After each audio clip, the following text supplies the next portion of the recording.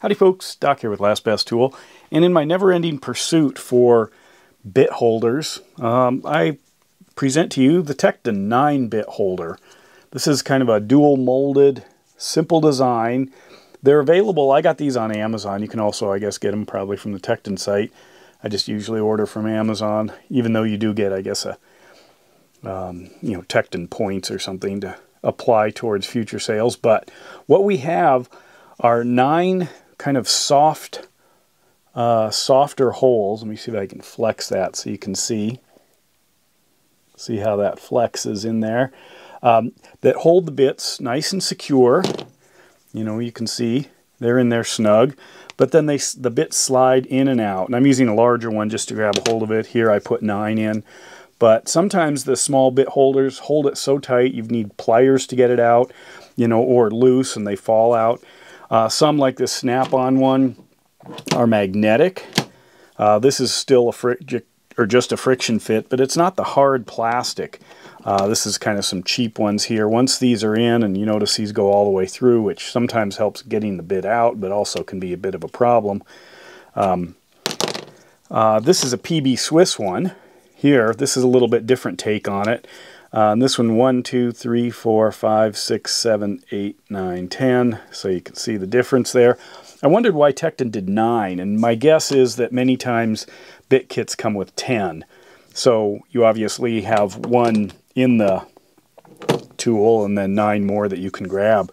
I also explored, could I, like for a toolbox or something, just to make sure it was in there kind of nice and safe. Or not poking anything, or if I had some specialty bits. A pair of these is $6 on Amazon, or $3 a piece, but you have to buy them in pairs, which to me is quite reasonable. There are other choices like these boxes. Every time I mention this, it's new to some people. I'll put a link. This is actually designed for 22 ammo. Some come in sets. This is the one that Klein has that comes on one of its screwdrivers. I found this loosens up. It's just the soft material, but after a while, sometimes certain positions that get used more than others, the bits start falling out. Other odds and ends here, but anyway, so I consider these a win. It holds the bits in securely, but also you can easily get them out. I don't think you can cut these. Some of these I do cut. These two I glued together for a larger number. I think that's 24 bits there. But also you can cut these inexpensive ones to make custom sizes. I do that sometimes for bicycle kits where I just need a couple of bits, but I want them in some sort of storage.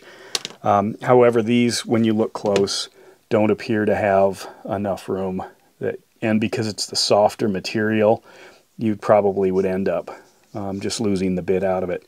But anyway, I find these really handy, helpful, inexpensive, functional, and this is kind of a neat way of, if you want to spend that much on. I mean, this PB Swiss was like $10 here.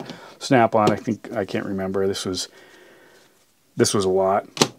But anyway, that idea there, just to protect them. So, let me know what you think. And with that, Doc out.